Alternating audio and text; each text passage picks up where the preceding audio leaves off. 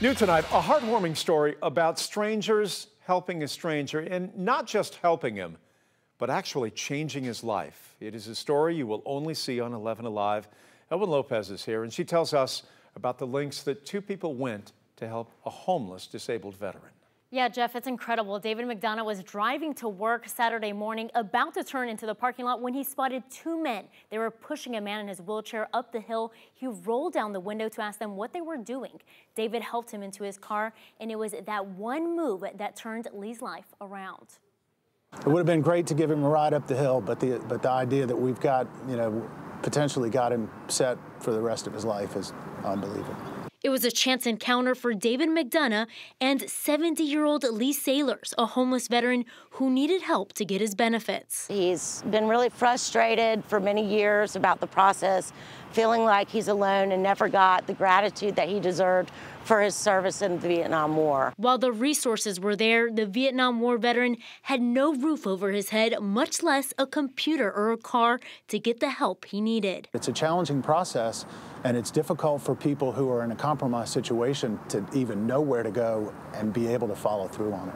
That's where David and his friend Deborah McGarry jumped in and put him up in a motel. It was supposed to be a couple of days until Monday when a shelter could take him in, but David says finding a place to accommodate Lee's mobility needs was a challenge. Based on the mobility, based on the need in Cobb County, based on the demand for the services that are available, it was just very difficult to get something short term. And long term, Deborah says, also proved to be difficult. We have driven all over Atlanta, in and out with a wheelchair, singing songs in the car, classic rock, and just having a blast, but at the same time, it's been really stressful to figure out what our next move would be. They turned to their community and others on social media to help with the cost, and dozens showed up. You look at it and it's just like, hey, there's another $50. Hey, there's another $75. Hey, we got you till Monday. Showing the kindness Lee wishes everyone could feel.